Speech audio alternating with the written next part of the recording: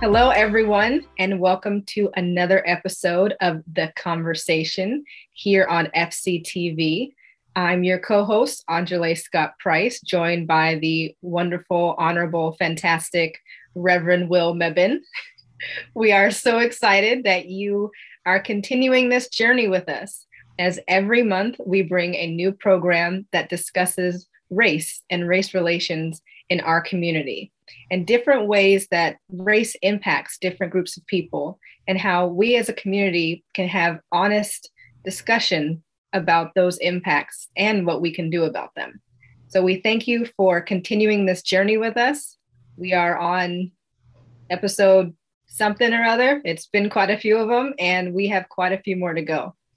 So this month, we are going to be talking about racism and the LGBTQ plus community.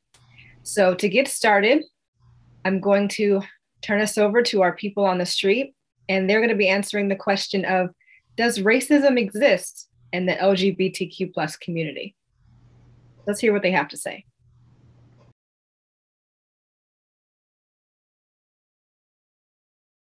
Yeah, I believe it does in a way, just like it exists in pretty much any community. Um, but it feels like it's probably smaller in some way, just because of the relation, like from minority to minority, it's probably a little bit smaller.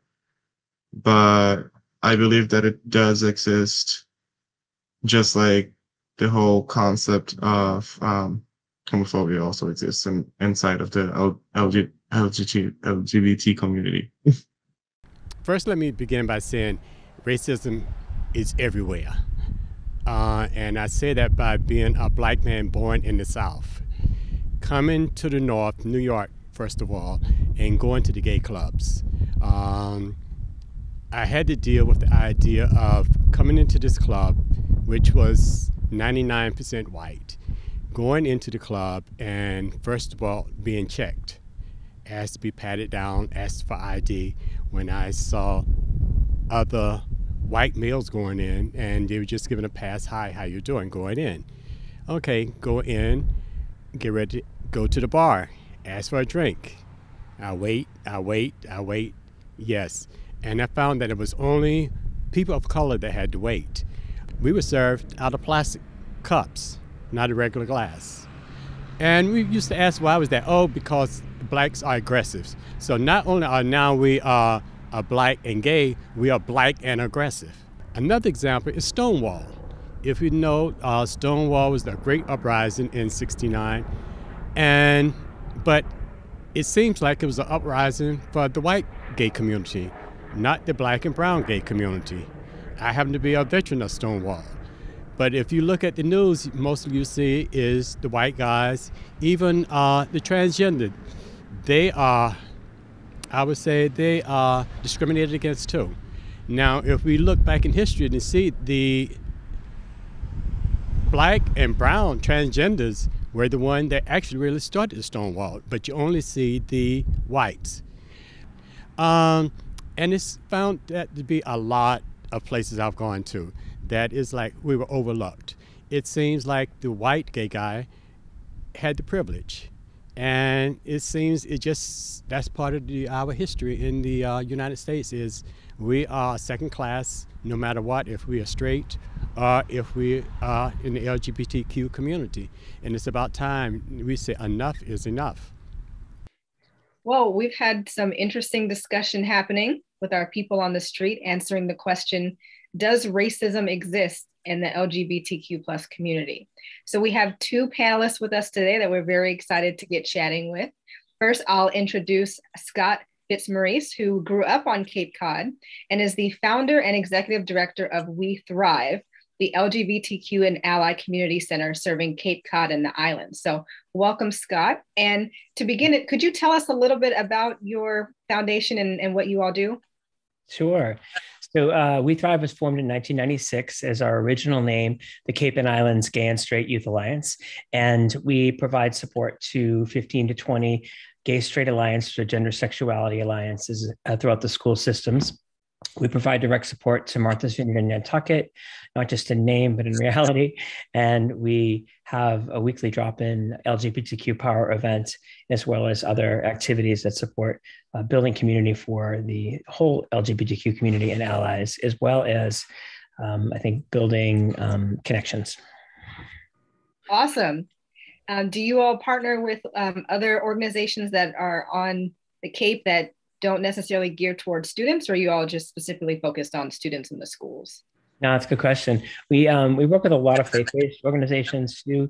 I think connecting in with the Welcoming Congregations Coalition, as well as a lot of the Unitarian fellowships, and also too, I think our work is really about everyone mattering. And I think our society is set up so much with an age lens. A lot of times our work crosses different age thresholds that are traditionally separated in our culture, because as mammals, as Robert Epstein said in his book, Case Against Adolescence, we all really learn by having an integrated society and interacting with one another. So we tend to collaborate with a lot of different organizations. Yeah, that's fantastic. Well, thanks for being with us today. And so we'll jump in and say, do you have any comments about anything that was said by our people on the street answering the question about does racism exist in the community, or any thoughts of your own you want to add? I mean, I think that, for me, it really is about the fact that I think the LGBTQ community is a microcosm of the larger culture, and privilege and power and white privilege and all those terms, they mean a lot of different things to a lot of people. They make some people bristle, but certainly, racism is going to be in everywhere in our culture. And, I think as white folks, speaking for myself, we tend to like to feel really good about what we're doing each day and making positive impact. But in reality, we live in a social culture that is incredibly racist and has a long history. So I would say that the microcosm really reflects the larger culture, and also that folks who are LGBTQ, just like any other oppressed group, you tend to, if you're not working on your confidence and your self-esteem, you tend to oppress others. I have been really excited to see how the unveiling of the gender continuum and people really understanding how gender is really a continuum has helped in a lot of ways to open up, I think, conversation around race. And I find the more that people struggle in their lives in the queer community, the more that they tend to be open and sensitive and aware of other people's experience. But it was really nice to hear people talking about these issues and making comments and being willing to make a statement. So that's how we make progress. Oh yeah, absolutely. That's what this show is all about, is having these conversations that maybe wouldn't have been had otherwise, and letting people know, like, it's okay to talk about these issues. They're very real issues that if we don't discuss them are just going to continue to be issues. Maybe by having some conversations and talking with each other, we can, eradicate some of these issues. So thanks for those thoughts, Scott. I'd like to invite Kristen to say a few words. Kristen Garcia grew up in Falmouth, graduated from Falmouth Academy, so one of our own, and is now in Boston doing marketing and design for We Thrive. So thanks for being with us today, Kristen. Yes, definitely. I'm happy to. So what are your thoughts on if racism exists in the LGBTQ community, and any thoughts that you want to add to whatever's been said? Yeah, definitely. I think it still does exist, just like in, every other part of the community and socially, like Scott mentioned. It brings me back to just thinking about, it comes from the events that we create, for ourselves. Even it goes back to Boston Pride, which another person in the video had mentioned, where instead of being able to, share resources and sort of work together and talk with each other, there was just a disbandment and everything dissolving and folks having to start from scratch. It's just these little things that build up to making things more difficult to try to get ahead. And, just trying to think about how we're all relating to one another, and even these microaggressions, which people might not even notice, but are still there. Right. Yeah. Charles mentioned Stonewall back in 1969, which admittedly I'm still learning about. But he mentioned that Stonewall was started with some Black and brown people of the community, but they're not as recognized. And that sounded very familiar to other things that we know, other advances in rights and civil rights that we know Black and brown people had a hand in starting and pushing, but aren't always recognized. So I think that's a show of, it's like you said, just like other factions of our society where the Black and brown people, you know, we will take what they've done, what they've worked on, but not always acknowledge them. So Rev, what are your thoughts? Well, you know, first of all, thank you both, Scott and Kristen, for joining us for the conversation about racism in the LGBTQ plus community. And one of the questions I have is something I've thought about for some time. It has to do with the tension, or maybe I should pose it in the form of a question. So, what sort of tension is there between BIPOC communities, Black, Indigenous, people of color, and the LGBTQ community? Because I have a belief that you can confirm or not that there is some tension, and that some of that has been manifest in responses to the civil rights efforts in the 60s and 70s, and maybe even more recently in the reemergence of the Black Lives Matter movement. So what tension, if any, do either of you see between BIPOC and LGBTQ persons? I love that you asked that question. If you don't mind, I'll answer. So a couple things. One is that I think there's, in certain cultures of folks of color, there tend to be hypermasculinity, and sometimes that can be, incongruous or not working well with a lot of the identity within the LGBTQ community.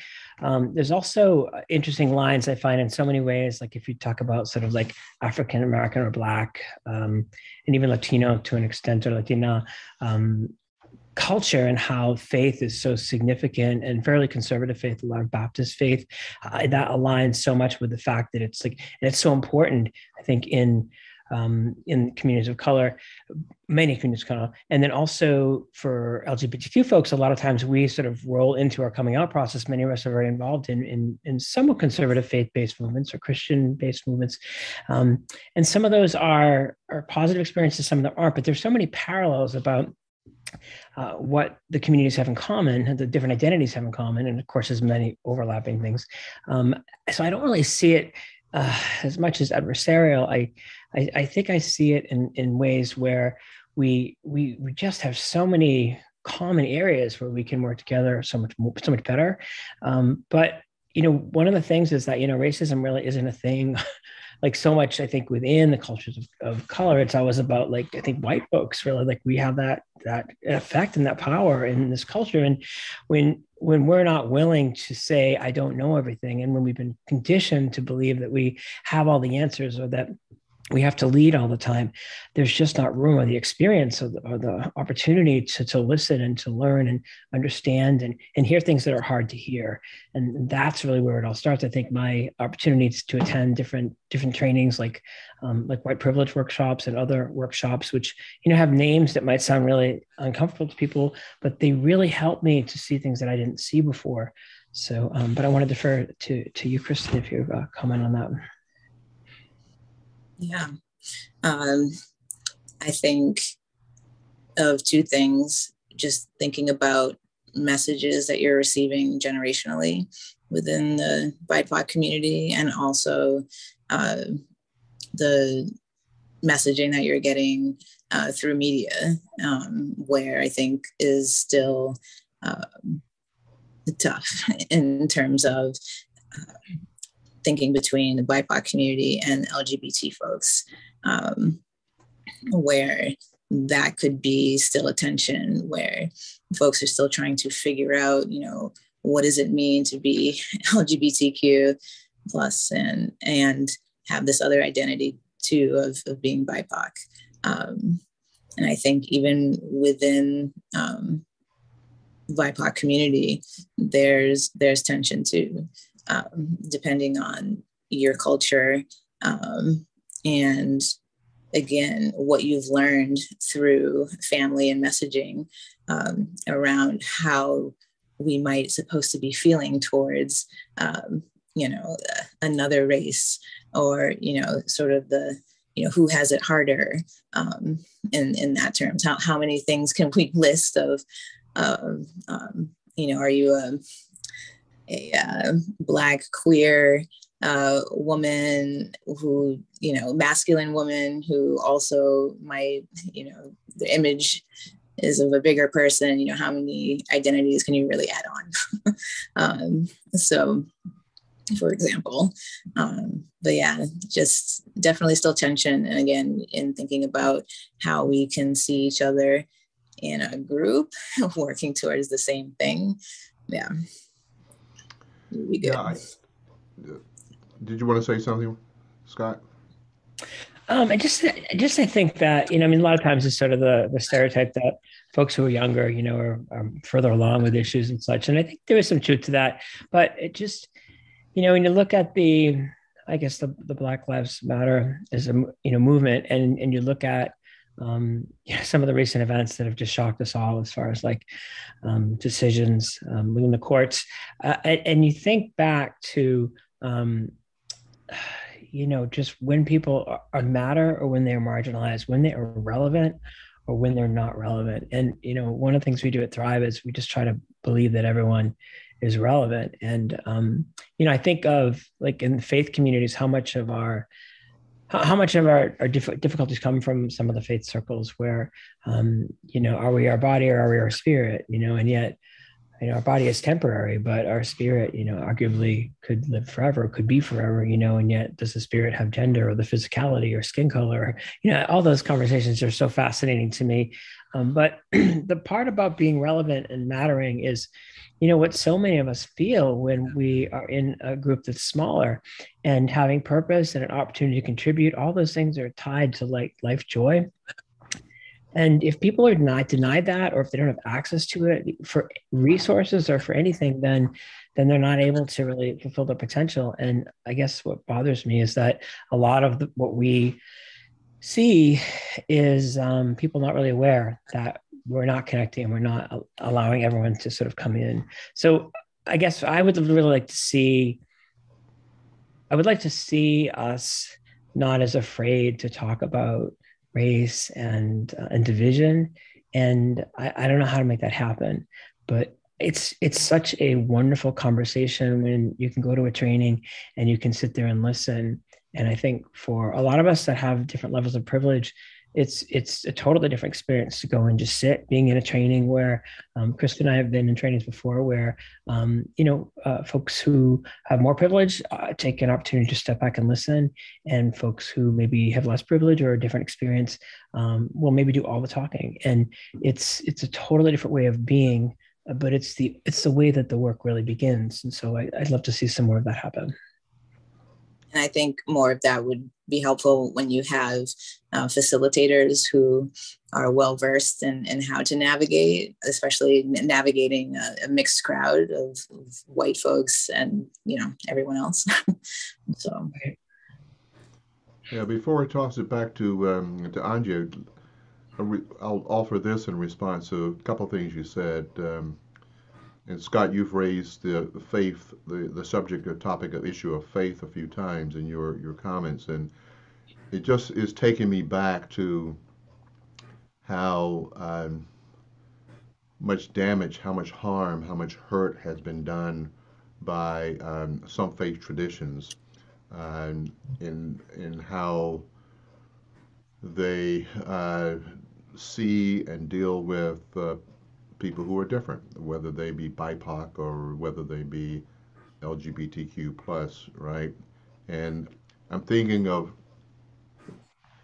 going all the way back to slavery, how slave masters used the Bible to justify that inhumanity, right? And And I know also that people who are opposed to homosexuals, people who are gay, lesbian, transgender, how they use the Bible also to disparage and to harm and dismiss people who are LGBTQ plus.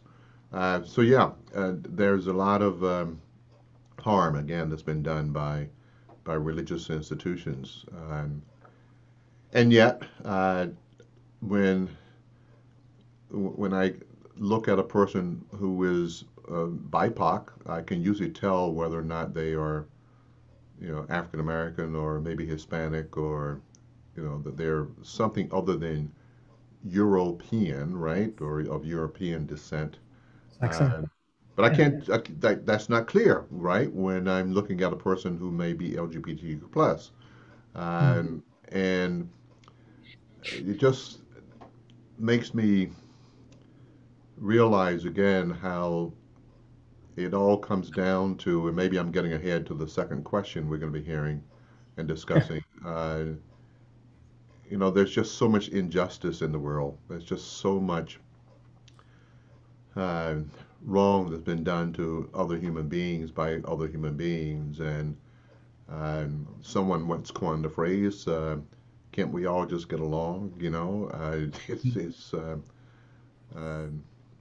that's the thing that frustrates me. But Angie, what's on your heart, your mind about this?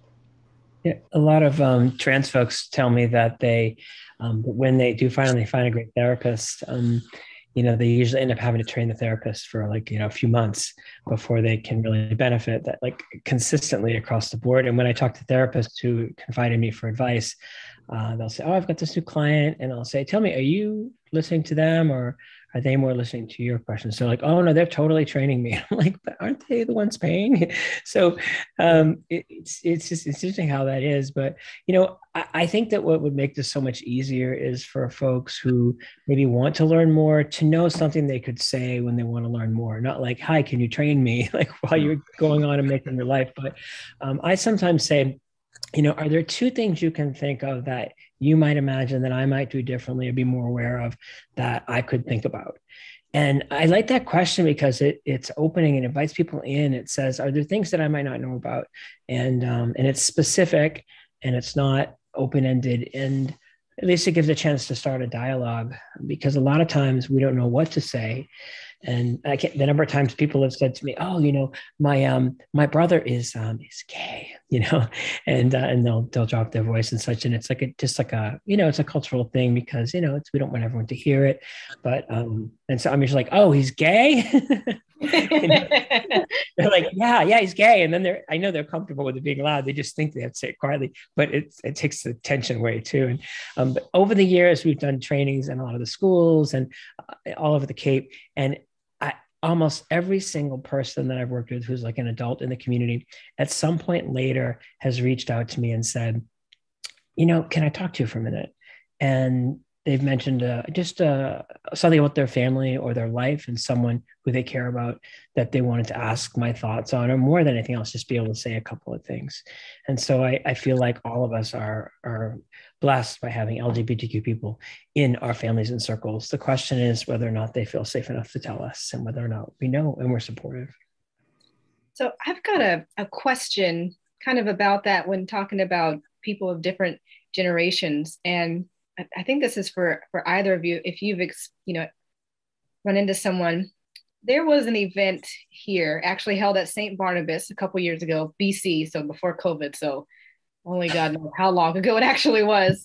And at this particular event, there were people from the LGBTQ community who were talking about their experiences. And I can't remember what the event was called, but at one point, Charles, who is one of our people on the street, mentioned that when he hears the Q word, which I am still not sure if I feel comfortable saying it because of this, he said to him, it invokes the same anger as the N word, because when he was growing up and coming into himself as a gay man, that was used as a slur against him. And so even though he knows that people have reclaimed that word in the same way that some Black people feel that we've reclaimed the N word, and so it's okay for us to say it. He said even he doesn't feel comfortable saying it. And so I don't say it because I know there's at least one person who that will offend. And so I'm wondering, do you feel that way? Have you experienced that? Do you know anyone who feels strongly about that word as well? I'm genuinely curious about that. You know, it was 1996 when I think it was the Village Voice came out with the very profound cover, The Year of the Queer. And it was so offensive to everybody, including myself. But our community has really searched for a word, and the gay community was a word we used for a while, but it felt really like it came from a white male privilege perspective and gay. And so that was sort of the word that was chosen, and many of us have sort of leaned that way. But it's so good that you bring that up. There are many people that are still not comfortable with the word. And as a community, I don't know if we'll ever agree on anything, let alone even a wallpaper color, let alone a name to represent the whole thing. And Kristen? Yeah, no, we've definitely had conversations around a lot of language, but queer in general. And, you know, I recall doing a training with mixed ages and during college, and older folks bringing that up. And depending on who you were, you know, what time you grew up, you know, some folks are saying, hey, it's okay. Like, I use this to identify. And while also recognizing that there was a time where no one, you know, you didn't want to hear it. It was a slur. It was all of that. So I think, again, it's one of those words where it really depends on who you are and how you identify and what you're comfortable with. But I think it's also good, you know, to know that there are some folks who still might not want to hear that word. And again, on agreeing on words to sort of identify as, yeah, I don't think we're gonna ever agree on any of those either. I like what you said. And new ones keep coming up, you know, so. Right. Onjalé, I love what you said about that, you know, he really just didn't feel comfortable with that word. And so, you know, it's a word that comes from, you know, a history that, you know, is something that we have to recognize. But I think that for folks to be able to self-identify, when the word first started being used, it was really just within the community. Like, even our allies wouldn't usually use it because they knew it was a little too close for comfort. So again, relating to the N-word, same sort of thing, very similar as you mentioned. But then it sort of got to a point where now, like, if people are really culturally confident and they're close allies and they're really within the community in a lot of ways, even if they're not LGBTQ identified and they use that word, it feels really comfortable to me. If somebody uses it who is really not LGBTQ competent and they're talking about the community, it still feels a little odd. So, you know, it's just my experience. So I can relate to Charles, who is a great person, of course. Yeah. So it sounds like it's a lot about context and personal feeling. And for me, I honestly can't recall if I had ever said it before in some sort of context, but hearing Charles say that, I felt like that's not my word to reclaim. And so I'm just not going to use it. Like, if someone tells me this is how I identify, and for some reason I have to repeat it back to them, I feel like that would be a different situation, but I've just decided not to use it in my vocabulary, just to be on the safe side. Well, they didn't tell us you were going to have the tough questions on this show. We thought it was nice and easy. It's a good question. It really is. Well, let me make it a little tougher. So, Kristen, are you okay using queer? Do you use that in your language, your vocabulary? I realized in answering the question that I did say the word, and I do identify, like, I'll either say gay or queer, because I feel like other words don't necessarily embody who I am. Who you are, yeah. And right. I think the greater community that I surround myself with, you know, uses that as well. But again, just in terms of, you know, sort of looking out for how are people using it, you know, and I think that makes a difference. So. And Scott, I think I heard in your response that you've had a bit of a transformation yourself. So how about your comfort level in using that in your conversations with people? I love it because I get tired easily, so I don't want to waste too many words, and it's nice and short. It also includes so many people. You know, the queer umbrella, if you will, includes a lot of things. It can sort of include allies that are really tight allies. It includes people who may be identifying differently some days than others. You know, some folks, they may present their gender differently at different times, which is just part of who they are. And so it includes all that. It doesn't, I think, as Kristen said, doesn't require them to be really specific at a certain time. And also, too, a lot of folks, you know, I always say that there's no such thing as questioning. I find that, you know, for the most part, most people usually have a sense of where they're at. They're just deciding how open and honest and how candid they can be about who they are, or if that will have repercussions.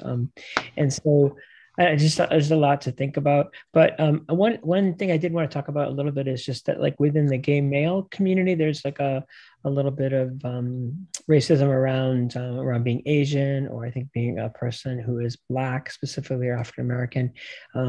Some of the cultural stuff around communities being a little separate. It's also really hard for me when I went down to, you know, just DC, which isn't very far, and you know, being at you know, at party events over the years, or dance events, and just hearing comments out of people that I would never hear in Massachusetts within the gay community. And you know, being in a group of 5 people and hearing someone make a comment and hearing no one say anything, and just being like really just caught completely off guard. And so I think part of it might be regional. I don't know much about that. I've only had a small number of experiences like that, but it was unsettling for me. And maybe I live in a bubble where, like, I do this work and I'm around a lot of different people all the time. But I think we do. Yeah, I think we do.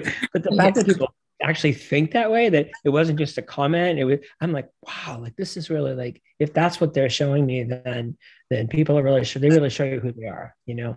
So that bothers me. And the Asian thing is a whole weird energy around, it's around body stuff. And it, you know, whether Asian folks are, especially like gay men, are more feminine in some ways, or different body like details and stuff. It's so weird. And so it creates a mini chasm in the community. And my friends who are Asian and are male identified and is gay in the community do feel isolated sometimes. And I'm not comfortable with that. You know, it's just something that's a reality. Yeah, wow, thank you. So taking us back to maybe before we go to our next question, just bringing us back to the whole question of how racism manifests itself in the LGBTQ plus community. I was thinking about back in the 80s, when the AIDS crisis, AIDS was becoming a crisis. It was a pandemic, and how different communities were reacting to that. And I know in the Black community, I actually joined an organization called AIDS Interfaith Network in New Haven, Connecticut, and we were trying to get Black churches to treat Black men and women with dignity, and not stereotypically and what have you, who were HIV positive or dealing with AIDS. And that was really hard work. The churches just didn't want to deal with it. Wanted to, you know, let them burn in hell, was sort of the attitude of a lot of Black churches at the time. And I know that was also true with white churches. But I also remember during that time how there seemed to be, society seemed to see a person that was Black with AIDS differently from how they saw a person who was white with AIDS. And I wonder, Scott, in particular, because I think you might be a little older than Kristen, I'm going to ask you. Yeah. Do you remember that at all? Do you have any recollection of that? And I mean, yeah, I'm wondering if what you're alluding to is sort of that whole crazy thing from the 80s where, you know, there was the perception that people who were sick, you know, had brought it upon themselves. And, you know, the whole thing under some of our conservative political years where folks were, you know, penalized differently in our criminal justice system based on the form of the drug, not just the drug, whether it was a powder-based drug or whether it was a rock-based drug, how that changed people's entire lives. And, and there was this whole thing about people being unclean or dirty. And, a lot of people don't realize that when HIV happened, it was a situation where people had just become comfortable, like coming out, accepting your sexuality, being brave, and then being told that gay people were the only ones that could get HIV. And for years, even when I was coming out in the 80s, it was clear that I had to be careful if I was going to be physical with someone, but my other friends probably didn't, that were not gay identified, and they'd probably be okay. And that was sort of the messaging. And it was accurate at the time, actually, because it was more in the LGBTQ community. But yeah, what else would you say about that, Reverend Will? Yeah, I'm remembering when Ryan White, right, Right. it was Right. announced that this young boy, I think a teenager, I can't remember his age. Innocent, right.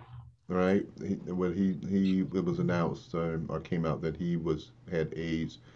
That shifted. There was a shift in Right. the whole world, in the whole society, at least in the United States, right? And Yeah. people who had seen um, people with AIDS as unclean, and they brought it on themselves and what have you. Uh, there was a transformation in some people's minds, but that didn't happen with black folks, as I recall. I think you're right. Yeah. Yeah, go ahead. Well, I mean, I was just thinking about how at that time, and this would be a bit of a tangent, um, we talk about racism, and brings us right back to that. And, whether people are valued, whether human beings are valued. And that's exactly what you're alluding to. And I don't think there's a lot that was said about that at the time, but there was definitely this sense that, the more more levels of co-identity you had, like the more points you were off in the game, and but I think so much this conversation can't happen without talking about sort of the sexism within the LGBTQ community. And if you look at in 1979, 1980, 1984, people don't know that. A lot of people don't know today that it was the lesbian women who came forward and who held our hands and who stayed with us when we were dying. People wouldn't even go into the wards where people were sick from HIV first, and the problem with HIV is, of course, they called it GRID first, which was the only problem because they called it gay-related immunodeficiency. And that set the whole path for it. If they had not done that, in their naivete, or maybe not naivete, it would have been really different. But, as queer folks, we always have to be leaders. We have never been followers. And we know a thing or two about surviving a pandemic. As my friend Melissa Weidman quoted with me once, I was like, I love that quote. I'm going to use that. And so today, we at Thrive, we're open. We're having meetings every week. We are not curbing our programs. We made a commitment in the middle of August that we were going to ride this, and we were going to be accurate and be based on the science and figure out what we need to do so people are not isolated. I'm in a fellowship in Falmouth that hasn't been meeting at all. And I feel like the damage being done to the seniors who are so isolated, the memory loss, like a lot of the isolation. So to me, it's really about, Onjalé and Reverend Will, about pulling us all in and having us all get connected, but trying to break down this division and stuff. Kristen, why don't you jump in? I'm speaking too much. No, I think y'all said it. Of course, I was still a child when, in the 80s when this was ramping up. And I mean, even now, right, where I work, we work with people who are living with HIV and AIDS. And even now, there's a divide of like, okay, well, how did you get it? And, there was this, gay community, and now there's other communities, with substance use that has risen dramatically, and sort of the, how the community works out between those two groups. And then you bring race into it, and then it's it's a whole thing. But we have a nice little community over here, so it works out. Yeah. Wow.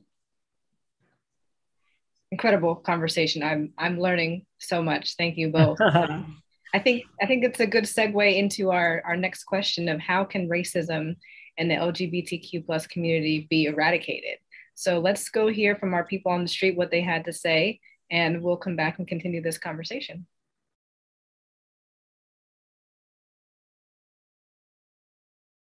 It would be hard. Going back into our history, and again, I said, first of all, we have to look at our society in whole. It's a black and white, and it still seems that we are living under the the white rule. As the black and brown, we have decided we want to fight, but we need the white allies to come. Give you a perfect example why sometimes I say yes and no. We look at Boston Pride. There's no longer Boston Pride because the LGBT, black, brown, queer, want representation in the pride. So instead of saying, okay, we are going to open for our input more, they decided to disband it altogether. So whenever we're saying, can it be eradicated? It would take a lot, and we need a lot of white allies to come up and give us that support. Otherwise, as black and brown LGBTQ individuals, I don't think it'll ever happen. So I guess one way to eradicate or at least like reduce it considerably would be just thinking of everyone as equal. I know that usually the person who is racist and who is pursuing that prejudice is not gonna think of as everyone as equal. But if they did, it would probably make everything smaller.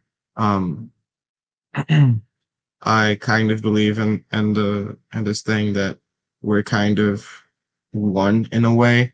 So wherever the concept of me ends, the concept of you starts, and vice versa. So having that idea, I think it makes it easier to avoid racism. Welcome back from hearing our people on the street answering the question, how can racism in the LGBTQ plus community be eradicated?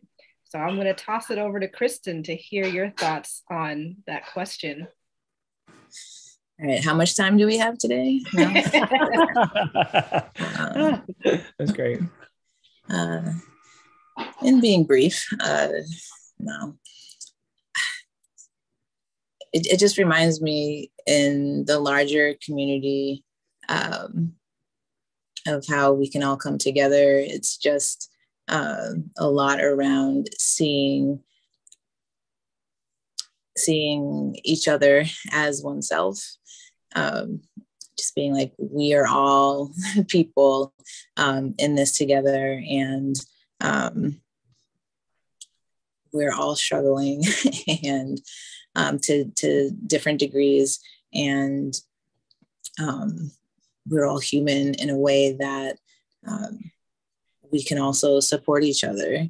And so just seeing the humanity in one another, where I think sometimes we lose that,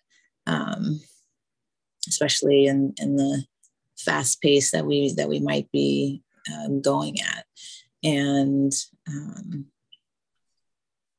even in thinking about the events that we have for each other, the things that we do for each community, there are ways where like, oh, this is open to everyone. And so everyone might join, in the LGBT community, and yet still somehow feel unwelcome. And folks will go, oh, I wonder why that was, And so asking the question is like, you might say, we are doing diversity, equity, and inclusion work,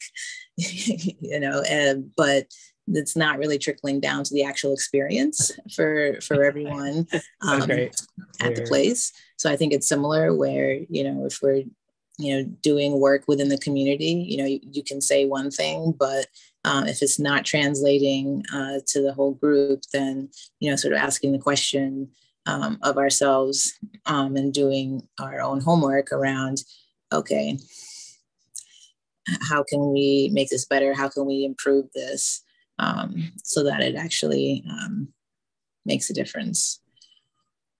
Yeah, one thing that Jynn said, that a phrase that I really like, is where I end, you begin. And I just thought that was such a simple yet beautiful statement that really speaks to what you just said, Kristen, about we're all in this together. And if I look at you as an extension of me, and I look at me as an extension of you, it's even better than treat someone else how you want to be treated. It's treat yourself how you want to be treated. And if we really take that to heart, whether that's looking at myself, not me, but saying a person who looks at themselves as a member of the LGBTQ community, and reaching out and using that as the connection to somebody else who may have a different skin tone, that could really make a difference. What are you thinking, Scott? I think you got a lot to say. It's beautiful. That was just great. No, really. I mean, I've done some trainings before where I always run in my mind how to do trainings in a way that's really different. And I've sat in meetings so many times when, I'll listen, and, someone who might be identified as a woman will make a comment, a really good idea. And then we'll move forward in the meeting. And then there'll be someone identified as a man who will say the same idea, and then not realizing they picked it up earlier from the woman. And then everyone's like, wow, that's a great idea. And so I just say, Patricia, that was your idea from earlier. And I love that you brought it up, John, because, I think facilitating that is really important. Like, I think that, we have to be able to do that.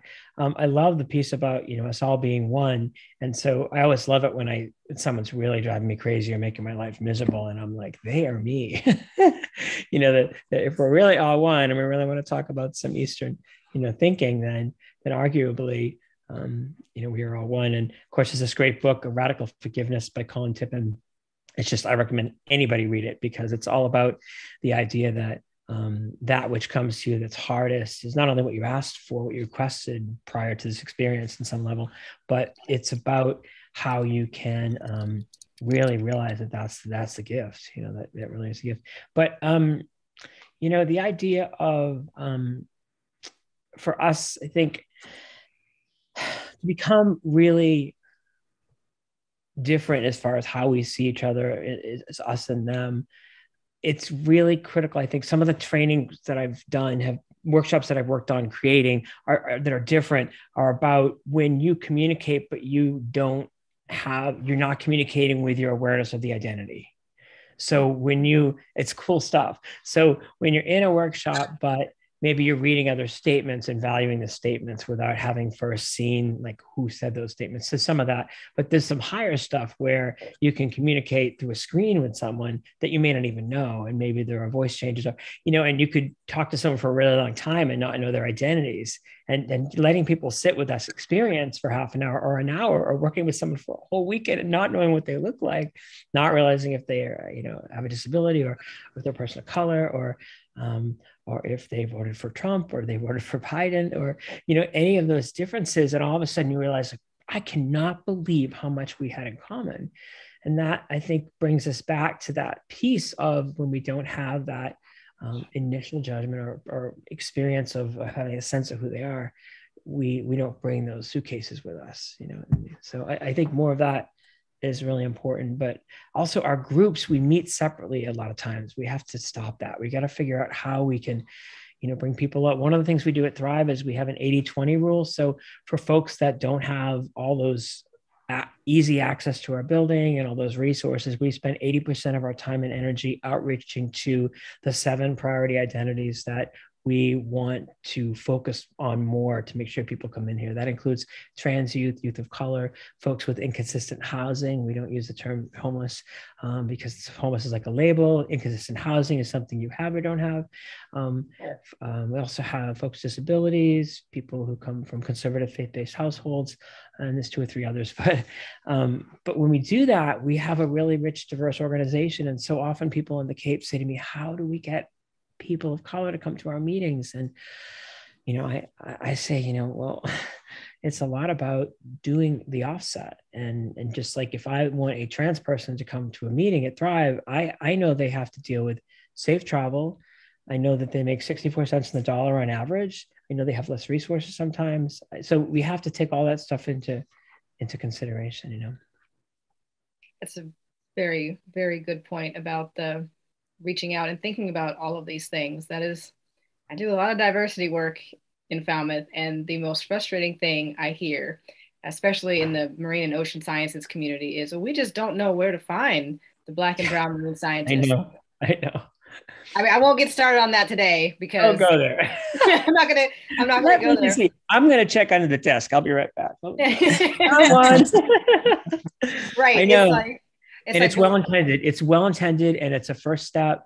But just like when we have conversations at the Unitarian Fellowship of Falmouth, and people say, you know, we really want to become more diverse fellowship, and you look around and we are white, like hardcore white, and I'm like, we need to get the hottest Brazilian band in here on a Friday night and have food and offer free childcare on Saturdays for 4 hours, and this place will rock. But it's got to be completely different from how we currently see things. We have to be brave, and people like to do what they're doing because it's familiar, it's comfortable. Have to really change that, I think. Yeah, and it has to be intentional. Like, you have to think about the communities that you want to reach and that you want to serve, and what do they need? What would want to bring them in? Before we started this episode, Kristen, we were talking about a group that you're involved with, or maybe a part of, up in Boston, and I think you said it was Gay Women of Color or something along those lines. Queer Women of Color and Friends, Boston. Okay. Yeah. So what can you tell us a little bit about that group, and maybe ways that your group interfaces with groups that are not specifically for people of color? Sure. So this was 12, 13, 14 years ago, when I was first moving to Boston, having no friends. I'm like, all right, where can I go? And my roommate at the time was like, oh, I volunteer with QUAC, which, right, the acronym. And so I decided to do that. And there's just this amazing group of people of color, and then women of color. And we did a lot of social events, just sort of for ourselves, just in different parts of the community, sort of to kind of reach out to different areas. And we really got to have a sense of community, because sometimes, especially when we're older, out of school, out of whatever, you're like, how do we meet other people? There's my job and walking down the street in the neighborhood. I don't know. And again, right, and thinking about if I still lived on the Cape, I think about that often, where it's like, where would I go? What would I do? Because now, being in the city, I can take the train, I can do this, I could do that. So there's a difference there. And then, so that was sort of a sacred group. And, years after, it's sort of morphed into something else, more of a media presence now, that group. And then there have been other people who have tried to start similar groups or have their own promotion groups, doing events in the city. So it's kind of trying to follow who's doing what on what night, because that's really all we get, is, one Thursday night here, or first Fridays here. Meanwhile, there are groups who might be more predominantly white, putting on events, and, still we're around gay people, but again, it's different. And so just trying to either work together or say, hey, you seem to be getting a lot of great venues. How can we work together to sort of do that? Because some venues wouldn't be as friendly or welcoming to, the people of color, for example. So. Yeah, Charles mentioned in his comments the need of white allies for support. And that kind of support sounds right. Offering the space or the opportunities that the white people know, or they might not even realize that they're getting, that are not being complementary to the people of color, to the other groups. And so that's a really good example of, you know, if your organizations or the organizations that you're aware of that are for people of color are looking for spaces and they can't get into certain spaces, that's an opportunity for a white ally to say, I know of this space, let me help you get into this space, or let me take a step back and provide you with the platform that I have. What are your thoughts? Go ahead. Oh, I was going to say, it makes me think too, lastly, just around like the access to information. If you were thinking about, let's say, social media and Facebook, I know Facebook isn't necessarily the most popular thing for the young folks now, but I talk with my friends a lot about, what do you see on your feed? Like, and what do I see on mine? Where it's drastically different. We might be interested in the same things, but just because we have different friends and, you know, the whole algorithms of who you see and what you see, you're not necessarily getting the same information. Whereas like, I know all these events, and during all these crises, the articles that I see and the things that I'm inundated with, I see all that, but then she doesn't, you know? So I think trying to reach out to people who might not have either the same ideas as you, just trying to sort of widen your circle so you're taking in more information that's different than what you normally have. So yeah, get outside of your bubble for sure. Right. Go ahead, Rev. Well, what did Kristen say? How much time do I have? You know, now I've got so many things going through my mind. But I'll start with this. So, the people who are regular viewers of the conversation here on FCTV will perhaps remember my sharing and saying and advocating for not so many more allies, but more accomplices. You know, and for me, there's a difference, right? You can be an ally and say, yeah, I'm with you, and kind of cheer you on. But what we need are accomplices, people who will, as you were talking, Kristen, about, you know, the space thing, people who will say, hey, I've got a space, or I know how to get a space, and I'm going to work to make sure your group, your organization is able to use that space. And so I just want to advocate again for in all of these social justice issues. Right. Yes, we need allies, but we really need some accomplices, some people to stand there with us, shoulder to shoulder, and take some of the risk associated. Right. Because as an ally, you don't really have to take a lot of risk, right? You know, but if you're going to be an accomplice, it takes some risk. Okay, so I'll just say that. Um, you know, this whole question of how do we eradicate the racism in the LGBTQ plus community, you know, it it's like so many other subjects we have on the conversation, so many discussions we have on this show. It comes down to humanity. I love the discussion you all were having about, you know, seeing one another as, you know, when I see you, when I see me, I see you, and when you see me, you see you, and that reminds me of a philosophy in Africa that has made its way to the United States in the last 15, 20 years or so, called Ubuntu, where that's the whole concept. It's about humanity. It is humanity. I am because we are, or I am because you are, right? And it's all about humanity towards others, and a belief in a universal bond of sharing that connects all humanity. And for me, that's sort of the core of my theology. Is about relationship. It's about building relationships with folks and that are not exploitive of one another or exploitive of other folks. And I love what Charles said and what Jynn said. You know, racism is just a part of this society in which we find ourselves. It's just there. It's everywhere. Right. So Right. let's just acknowledge that and begin to have, as you were suggesting, Scott, to have the conversations, tough as they are to have, about racism in every aspect of our lives, including in the LGBTQ plus community. So I think it begins, it begins with that. So that's what I was going to just jump in and add to that because I love that. First of all, our name is We Thrive, which, it's not I thrive or you thrive, it's we, which is so beautiful.